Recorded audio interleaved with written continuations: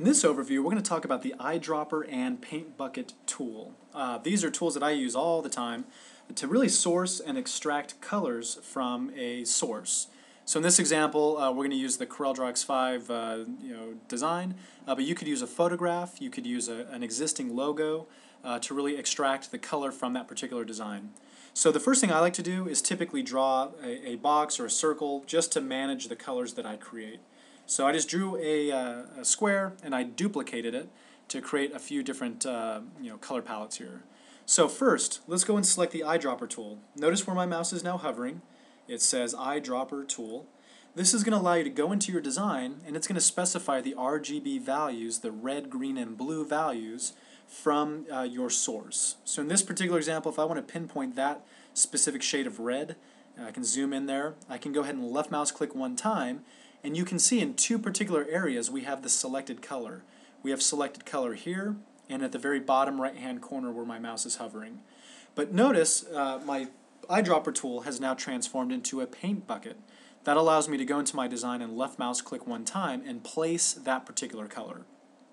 Now we want to toggle right back to our eyedropper tool. So let's go back in the very upper left hand portion and let's say select color. Now before I move on to that, I want to make something importantly clear. Notice where it says add to palette. What I can do is I can add this particular color right to my document palette. How do we get our document palette? Well, we can go to Tools, we can go to Dockers, and this is something that's new to CorelDRAW, and I think this is really slick. In fact, I'm sorry, it's under the Window drop-down menu, Color Palettes, and then Document Palette. So this is going to show you all the colors that you have in your particular document. In fact, I opened up some extra documents earlier, so that's displaying from all the different pages that you might have available and open to you. So I'm going to move my palette over here, and so it's a little more clear. We'll go back to our eyedropper, and I'm going to sample this shade of yellow. And I'm going to go ahead and add that to the box. Do you see how that yellow automatically was mapped into our design, or into our document palette, which is really, really slick. We'll go back and take this really cool shade of blue, and we'll place that into a square. That's now added to our document palette.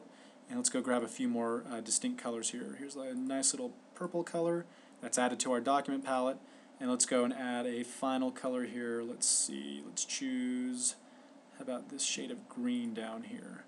So you can see how we just extracted those colors from a source object. We've created a palette here that we can use, or we can simply use the document palette that's available to us. So this is a great new function that is in Corel X5. So I can delete my source. I always have a palette here on my screen to work with.